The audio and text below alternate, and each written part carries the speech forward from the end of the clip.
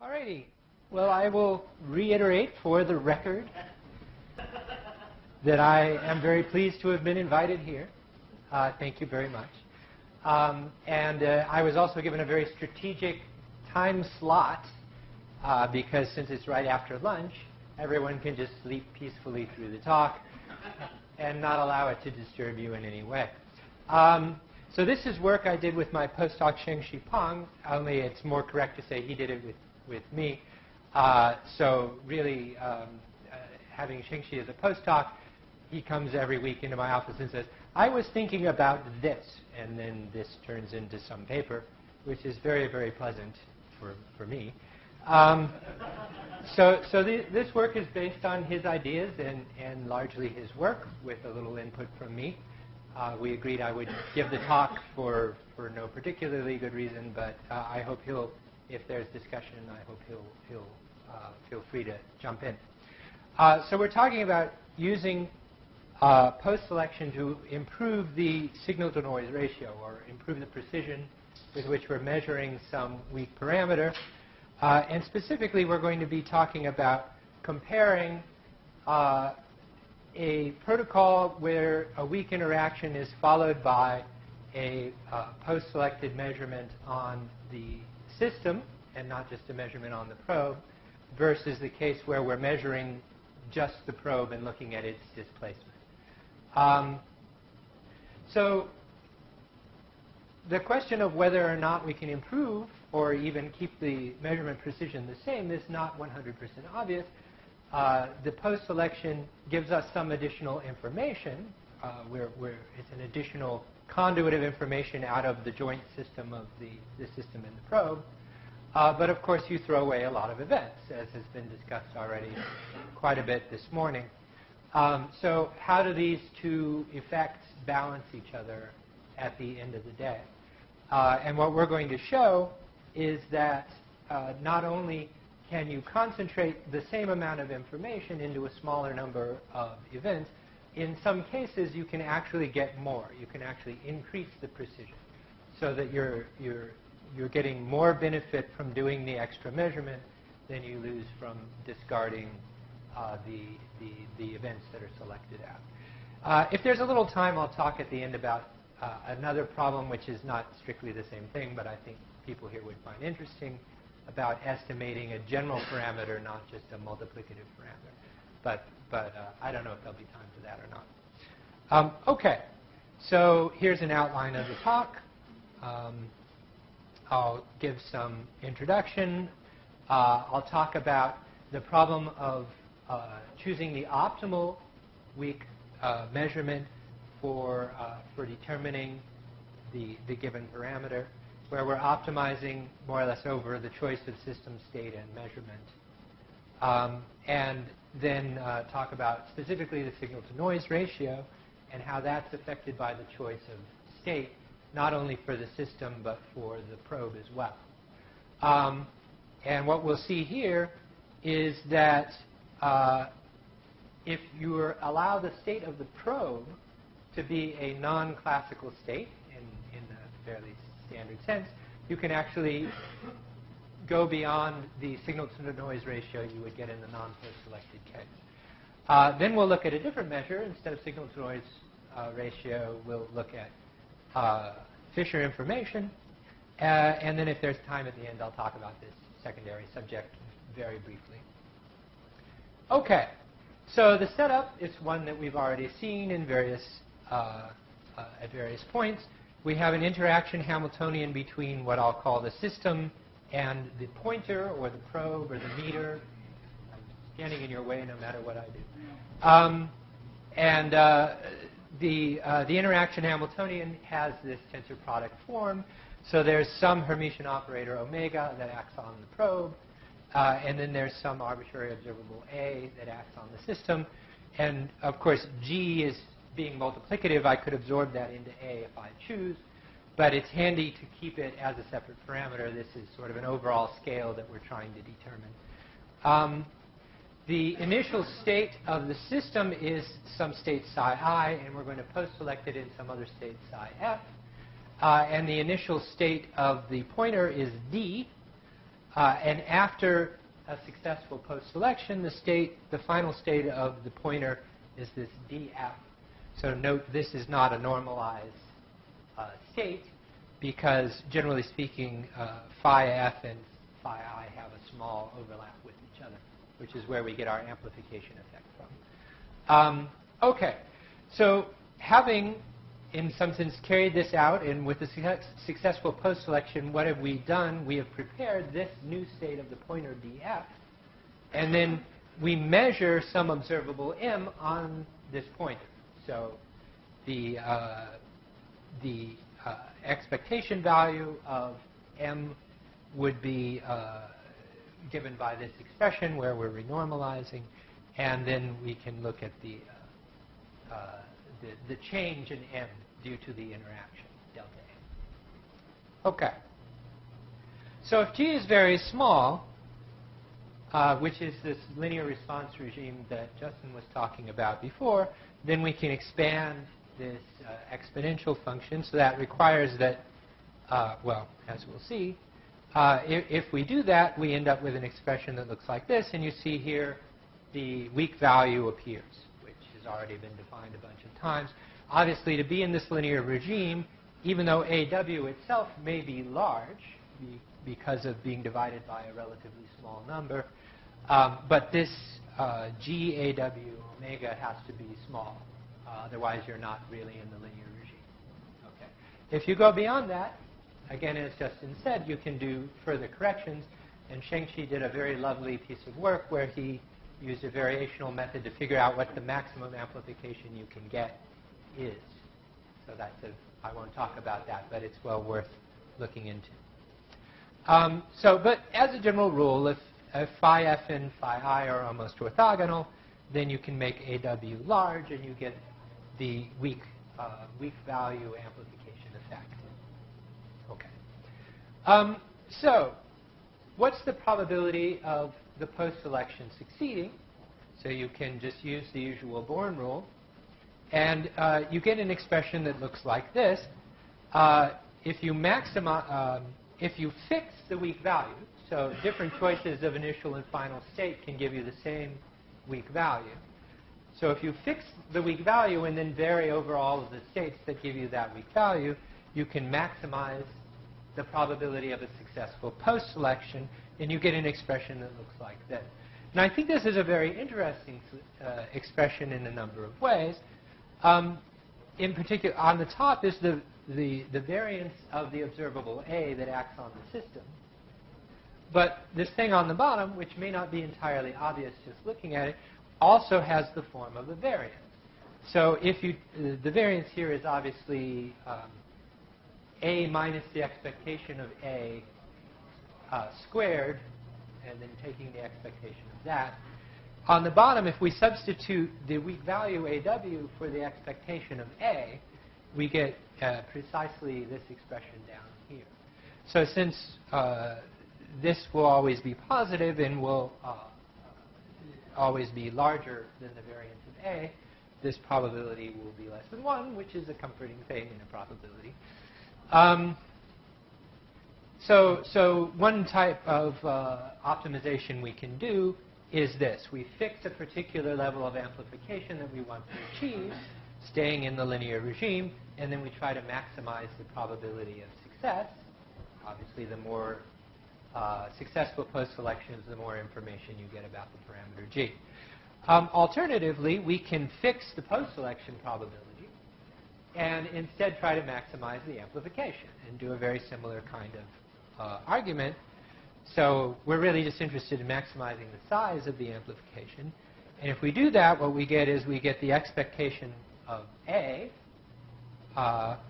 plus some additional piece that depends on the success probability. So if the success probability is small, then this number becomes large. So it's the same trade-off that we've seen before. By making the post-selection probability smaller, we can make the amplification larger and vice versa. OK. All right. So now that we have the basic parameters of our scheme laid out, what we're going to look at is the signal-to-noise ratio.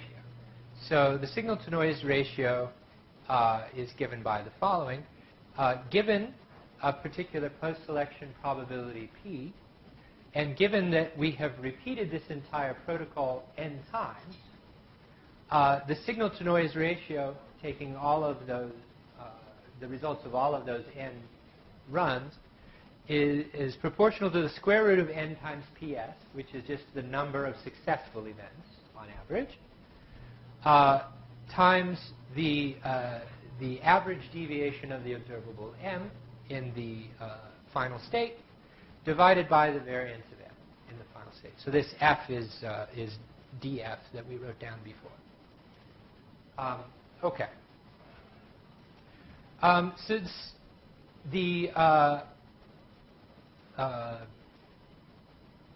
the size of this scales like the inverse square root of p, so that comes from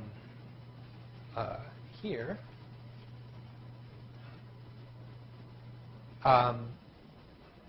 and here. The question is, there's a square root of p on the bottom, and there's a square root of p on the top. So do we actually get any net benefit from doing this? Now, we've already seen that you can, I mean, as people have pointed out earlier this morning, you can keep the signal-to-noise ratio roughly the same. So you're, in some sense, throwing away a lot of the events, but each of the events that you're keeping contains more information and has a larger signal. So these two effects roughly cancel out. But, of course, there's also a somewhat complicated dependence on the particular choice of states for the system and the choice of the observable m that you measure on the probe, and also the choice of state on the probe. So we'll get into these shortly. So is there some room in those choices to get an improvement over what you could do if you don't do a measurement on the system at all? Okay. So let's expand this out a bit.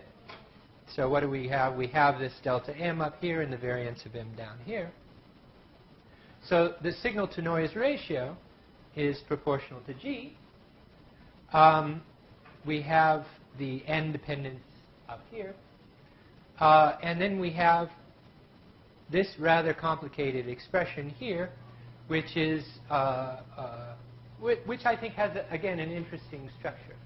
So I just want to point out, there's a term here which is proportional to the imaginary part of the weak value. And this thing in here looks like the covariance of the observable m that we're measuring and the Hamiltonian omega that acts on the system. Okay, so that's an interesting object. And then we have another piece here multiplied by the real part of the weak value, which is related to the commutator of omega with m. Now, we want this commutator to be non-zero because if the commutator, if omega commutes with m, then in general we would not expect this interaction to change the value of m, and therefore we don't see anything. Okay. And then on the bottom here we have this same expression that we had that showed up in the optimal success probability.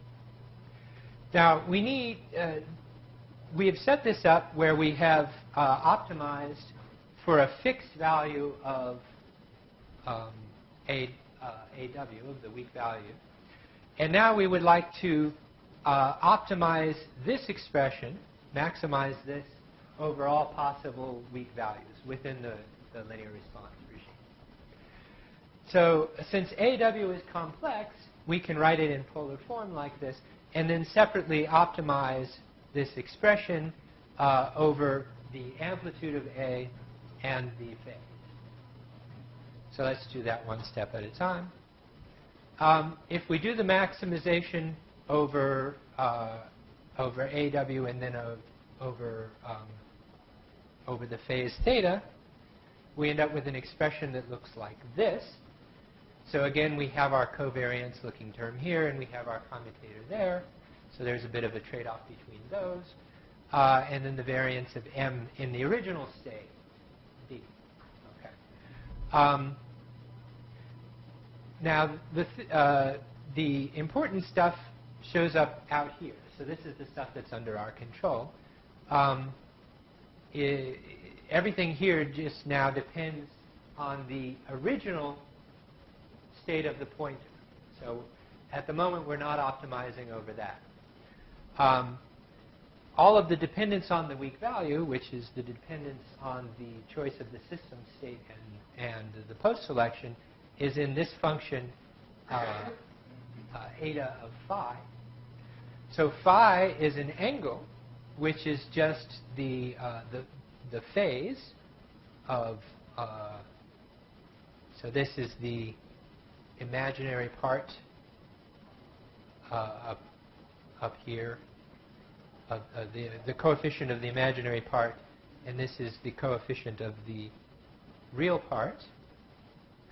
So this is the phase corresponding to that. And then this function eta, sorry? Is there an I? Yes, because this is a commutator, so you need the I to make it Hermitian. Yeah. And then this is the function of phi, which boils down to something that doesn't look too bad if you ignore the fact that this phi is an enormously complicated expression. Okay. But we've really, at this point, everything now just depends on the choice of state D, the choice of initial state for the probe. For a fixed pointer state D, we've now optimized over our choices of the system state and the initial state of the system. Of the initial state and the final state of the system. Right. So the pre and post selection. Okay. So that's the case, the signal-to-noise ratio when we're doing weak measurement with post-selection on the system. What if we do no post-selection? So to be clear, when I say no post-selection, I mean we're not measuring the system. After the interaction, we throw the system away and we just measure the probe. Okay. In that case, you get a much simpler expression for the signal-to-noise ratio, which again involves the commutator of omega and m. So again, if they commute, you don't see anything. But it's proportional to the expected value of this observable A in the interaction Hamiltonian in the initial state of the system. So it's quite clear how to maximize this. The only thing that we can optimize is this expectation value. And clearly, the maximum value you can get for that corresponds to the largest eigenvalue of that observable A. Largest in magnitude. We don't care if it's positive or negative. All we want is a big shift. So then the maximum signal-to-noise ratio you can get without post-selection is given by this expression here.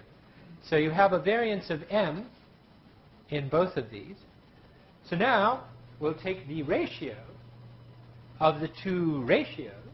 So it's a ratio to a higher order. I don't know. It's just a ratio. So the variance cancels out.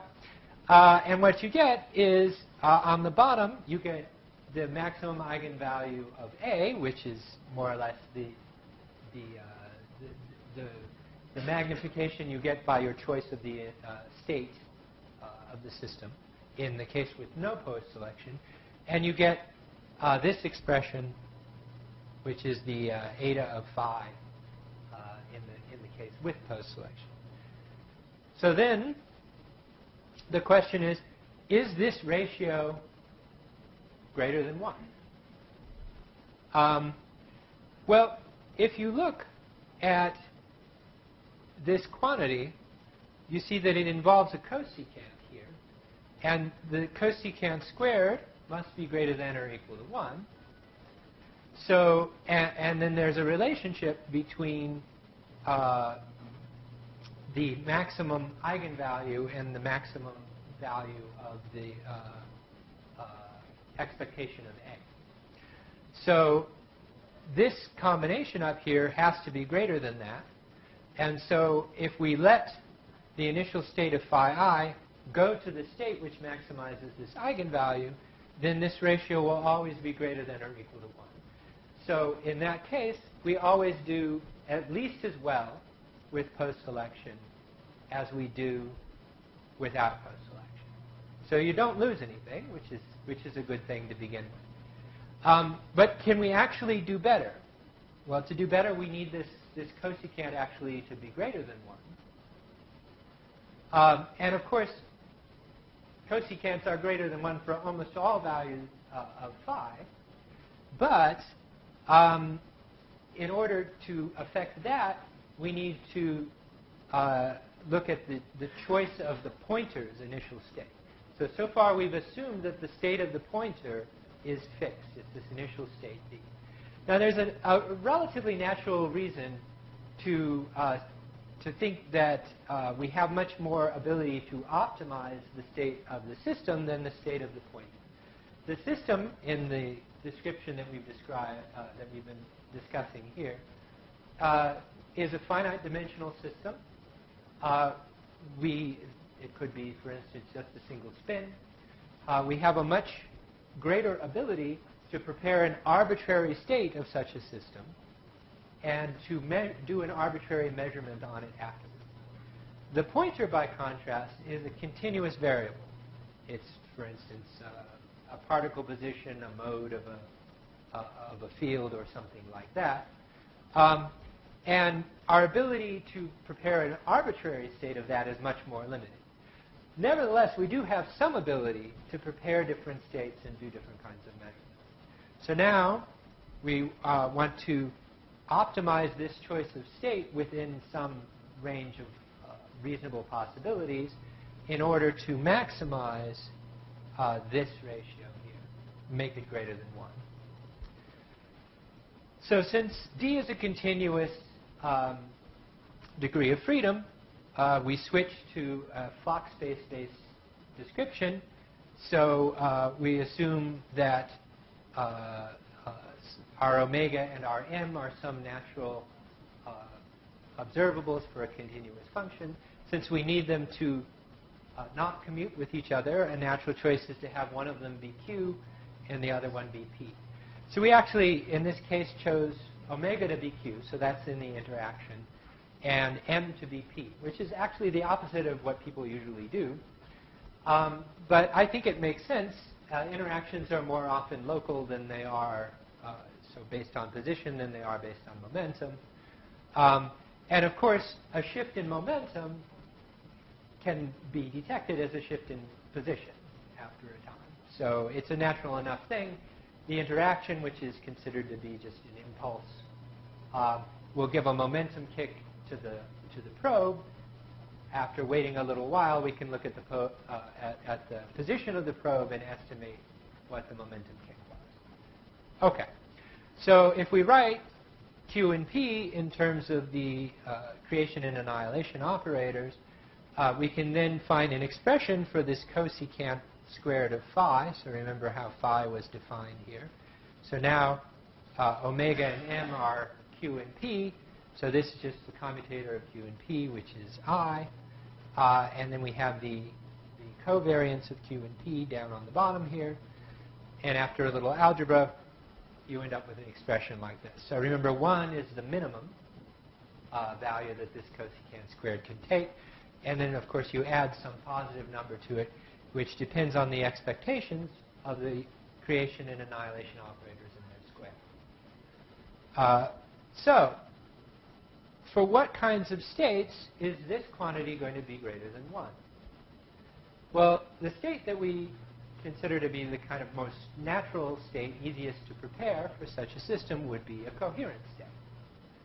But in a coherent state, these expectations will exactly cancel out. So in a coherent state, the expectations of these will be the same, and of these, and everything will, the expectation of the squares is the same as the squares of the expectations.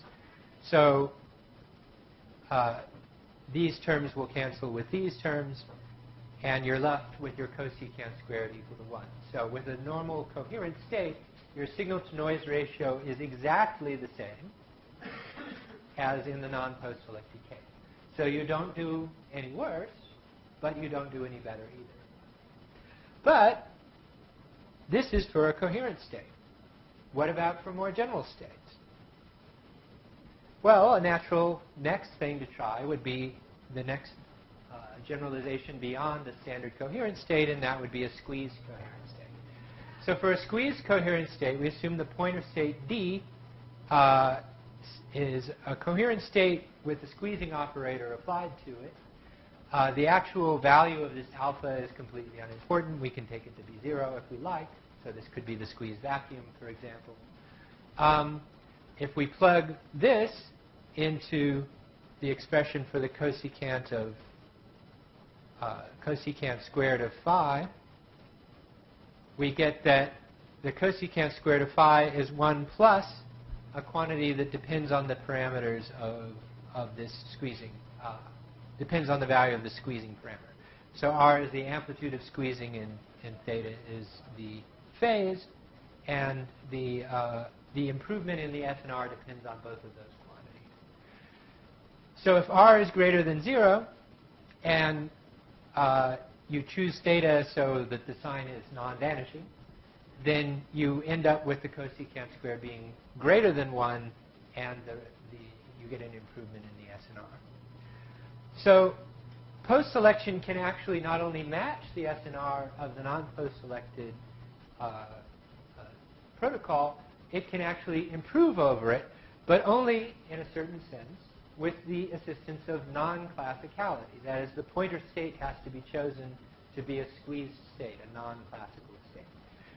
If you use just an ordinary laser mode, for example, you'll see the same SNR that you would without post-selection.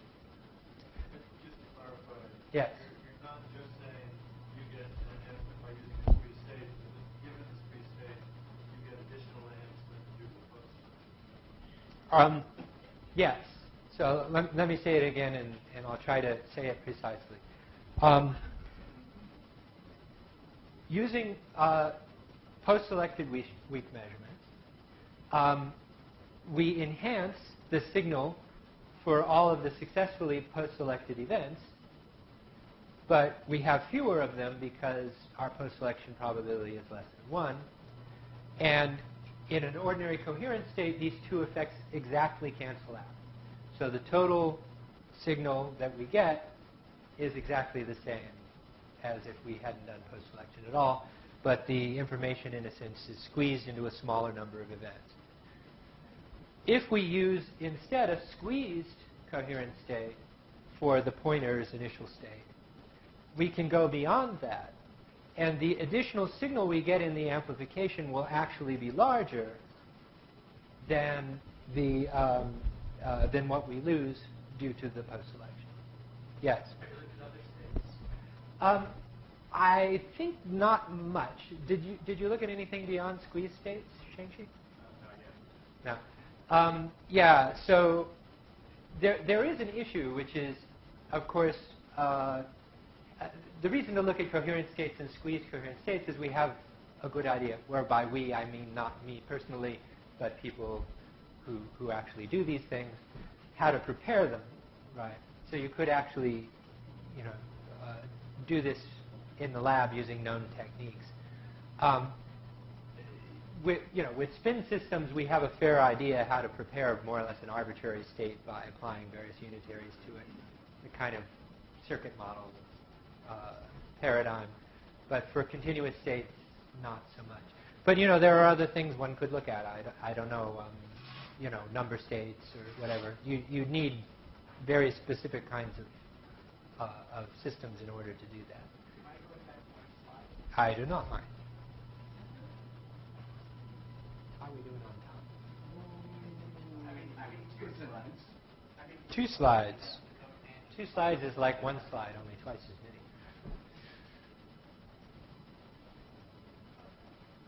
Okay. All right. So basically,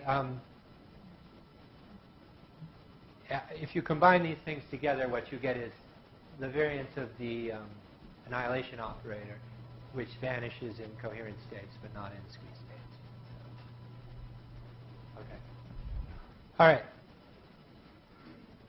Okay. So here's a little plot, which I think is very, very cute. This is this quantity S, not the absolute value of it, so we have both positive and negative numbers here, versus this squeezing parameter C. So R is the radius out and phi is the angle around here. And what you can see is that as you go away from 0, so you move into the regime of strong squeezing, there are regimes where you can get a very large improvement in the signal-to-noise ratio. So this is an absolute scale, right? So it's 25 times as great. That's right. So 25 times as great or minus 25 times as great, which is not to be sneezed at. Admittedly, you're moving a. So how big is R here? I don't think it's marked on the plot, right? You have to put the. How big is R? Yeah. It is 2.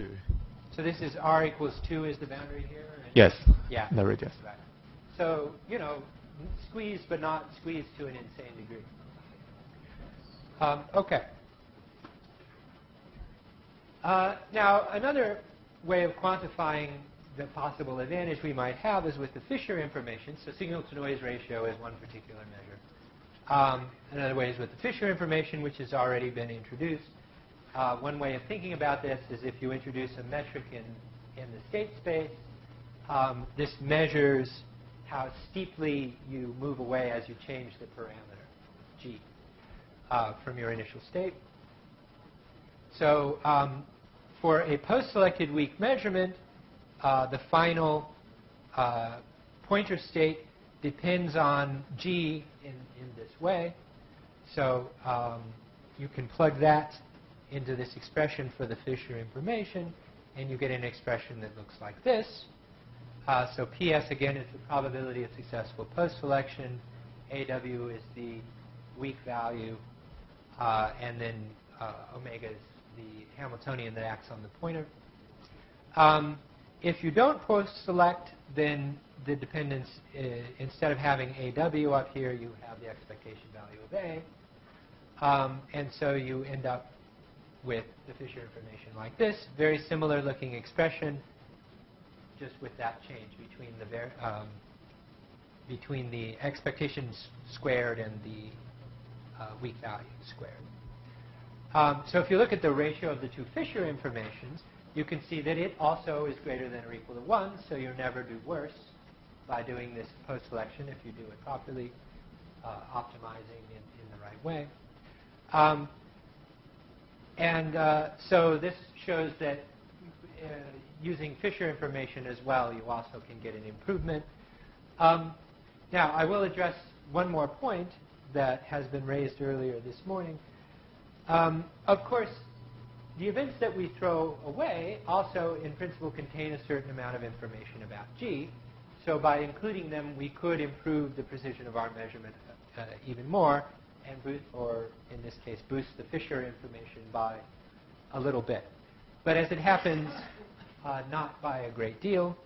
So as Justin indicated before, the Fisher information you get with post-selection, where you just throw away the failed events, is strictly less than what you would get if you kept everything, but in fact the difference is small.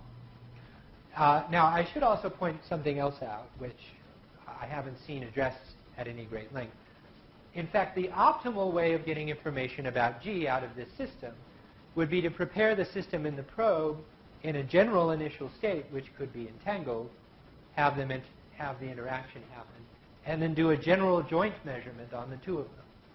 So what the optimal performance in that way would be, I have no idea. Those kinds of things are not very easy to do. Doing general joint measurements is tricky.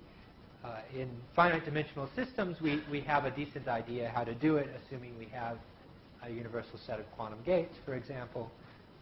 For continuous probe systems like we're considering here, honestly, I have no idea. But in principle, that would be the best thing that you could do. So there would be a sort of F joint, which would be even greater than that. And how much we're falling short of that, I don't know. OK. How much time? 7 minutes. 7 minutes. Well, OK. I'll just say something very brief. This is not with post-selection, but it still, I think, would be of interest to this crowd. Basically, we were just considering a case when the interaction Hamiltonian, rather than being G times some product operator, is a general Hamiltonian that can depend on G in a general way. So we have some unitary that acts for a time, where Hg acts for a time t. And we can identify an operator called little h of G, which is the generator of translations with respect to the parameter G. So if you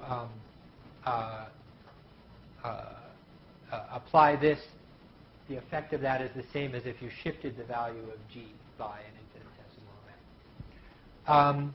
So using this general paradigm, you can again write down an expression for the Fisher information, which will depend on the change in this quantity Hg in your initial state psi. And you would maximize, sorry, it's the variance in Hg in your initial state psi. Sorry. And if you want to maximize this, the optimal choice would be to prepare psi in an equally weighted superposition of the eigen states of Hg with maximum and minimum eigenvalues. So basically, so the difference between them is as large as possible. Okay. The interesting thing about, so this expression is very general, but evaluating this can be quite complicated if the dependence is complicated. But the general principle here is we can look at cases where not just the eigenvalues of the interaction, but the eigenvectors also depend on G. And what we see is something that happens rather differently than in the usual case. Consider, for example, where we're trying to determine the direction of a magnetic field. We do that by putting a spin 1/2 in the field and looking at how it precesses. Okay. So here, the parameter that we're trying to estimate is the angle theta at which the field is pointing. And the strength of the interaction does not depend on theta. Okay. So if you go through this rigmarole and you ask what the Fisher information is, what you find is that actually, rather than growing steadily with time, as happens in the multiplicative case, it actually oscillates. So if you look at the spin at the right time, it will have rotated by the maximum amount, and you get the most information you can about the direction of the field.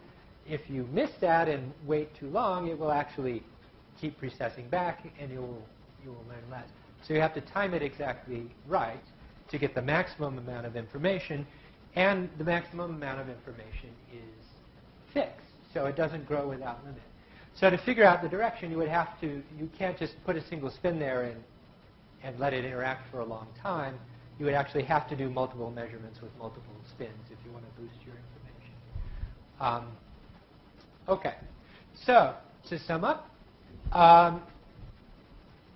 using measurement of the system and post-selection, we can get additional information, the information we acquire, in some sense, from the outcome of the system measurement, but at the cost of discarding some results, because we're only keeping the ones that were post-selected. So if we look at how these two effects balance out, what we find is that for a coherent state, they exactly balance. So the information we gain on the one hand is equal to the information we lose on the other, and the signal-to-noise ratio is unchanged. But if we can prepare our pointer in a non-classical state, we can gain more information than we lose. And so we can improve the SNR. And in fact, it can be improved by quite a significant amount. if we look at the same problem in terms of the Fisher information, the same thing happens. We can increase the Fisher information by using the non-classical state, for example. And the loss of information in the events that we're discarding can be made small. And then last point, I just mentioned something completely unrelated about generalizing this general type of problem to the case where the interaction Hamiltonian depends on the parameter g in a general way, not just as a multiplicative constant. So thank you very much for your attention.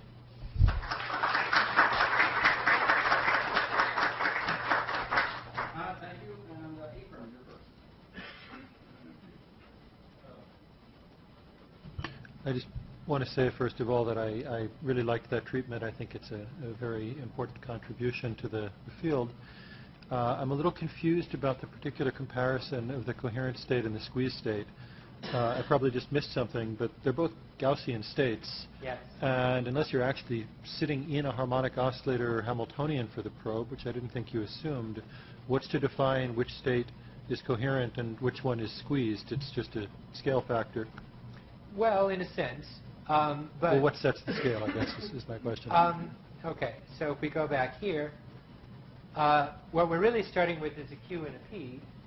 So there's some natural scale of these objects. So it's true that by changing my units, I can alter the constants that go into the way these things are defined. But so I give you a Gaussian state of, a one-dimensional object with a free Hamiltonian, and I guess my question is, what width of Gaussian would you call squeezed, and what width would you call coherent? well, that relationship more or less comes into this, right? Where I assumed that omega was Q and M was P, right? So that we had the canonical commutation relationships between them. So if I do a rescaling, that's going to rescale this, which will rescale the signal-to-noise ratio. So I think by playing a game, so the answer is indeed, what I'm calling squeezed and what I'm calling a standard coherent state is kind of arbitrary. But I mean, for I could always any particular problem, there's a natural,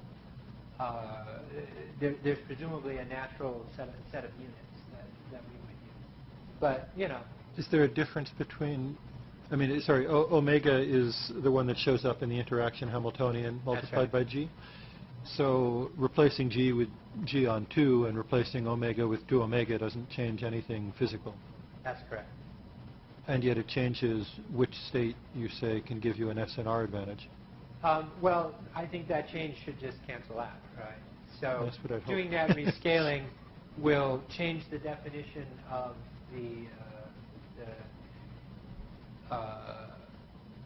let's see. So doing that rescaling, you'd rescale M. And so you'd have to rescale M as well in order to get the same commutation relation. And then the effect would cancel out. But, I must admit I haven't sat down and worked through that. Sheng-Chi, have you considered that? I think that if we rescale QRP, then actually you will rescale the square of the absolute value in equation 19. So actually the conclusion will still be the same. That is, for a coherent state, then that square will still be 0, and for squeezed state it will be larger than 0. Yeah. Yeah. In other words, you'll have to rescale these in order to maintain that. Then the rescaling will percolate through. If we invert this relationship to see how we're defining A dagger and A in terms of Q and P, the rescalings that we get there will Yeah, because You seem to be saying that if you let Q go to 2Q and P go to P over 2, it doesn't change anything, but that's exactly the squeezing transformation, right? That's how you go from a squeezed state to a coherent state, or... Yes, but that'll redefine, I don't know what, I don't know how to answer that exactly. You could say it like this. If you have a Gaussian state, if you consider the family of all Gaussian states, then there is a state which gives you the minimum ratio of these S and R's, which in this way of parameterizing everything corresponds to the standard coherent state. Okay. And every other and other Gaussian states will be related to that in a way that will increase the S and R. Right. So there is some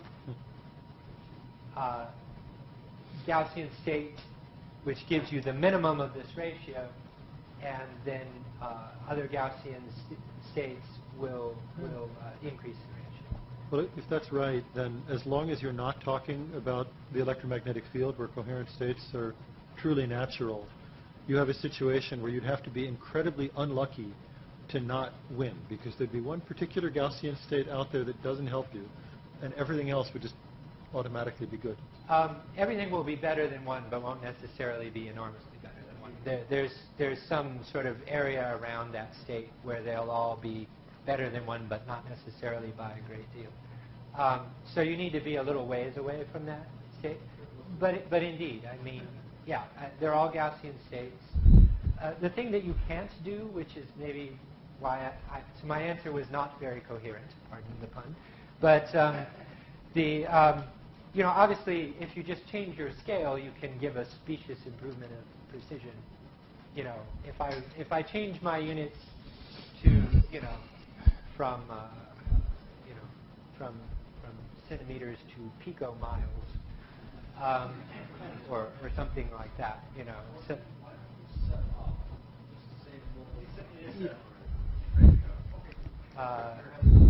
you know, I can make the numbers change, but of course I'm not really. Yeah, and I want to say that if you rescale Q or P, actually you will rescale the value of the for the post-selected measurement, weak measurement, and the non-post-selected weak measurement simultaneously.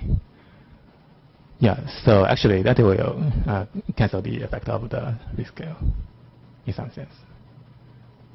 Yeah, sorry. Yeah, actually you can. So if you look at the expression. Maybe, I think maybe you have the variance here and here. Anyway, yeah, I don't know, but I mean, of course, your point is well taken. For a general Gaussian state, there'll be one state which is the minimum. For the family of Gaussian states, there'll be one state where this ratio is the minimum, and the minimum will be 1, and then all others will be larger. And there'll be particular directions of squeezing that will give you the biggest advantage. Okay. As you can see in the picture,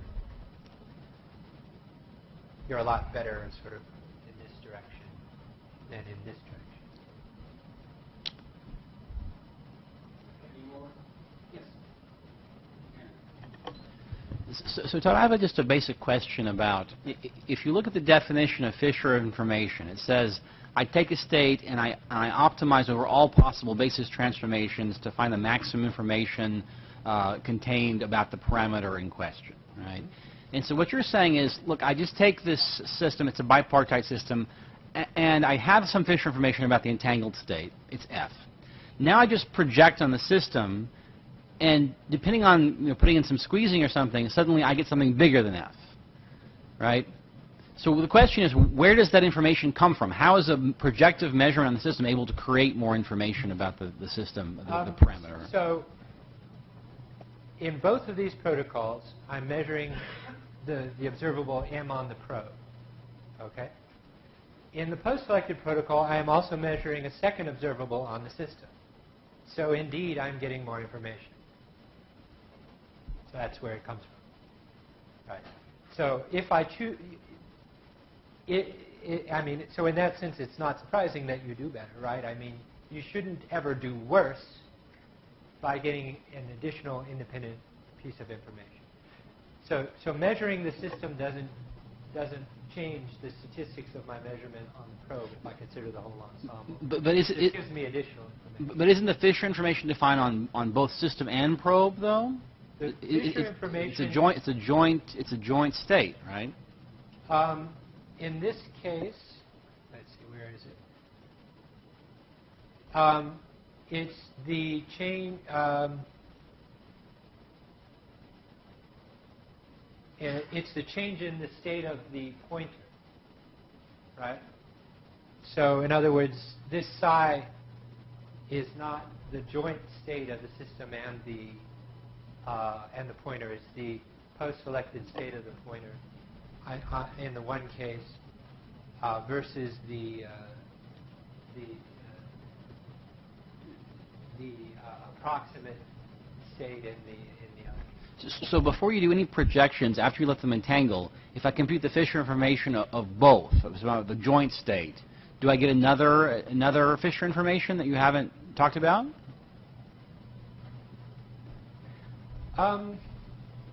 That might well be the thing that I have mentioned at the end, which would be what you could get with an optimal joint measurement. Yeah. Okay, thanks. Yeah. So I think we should go on now. So let's say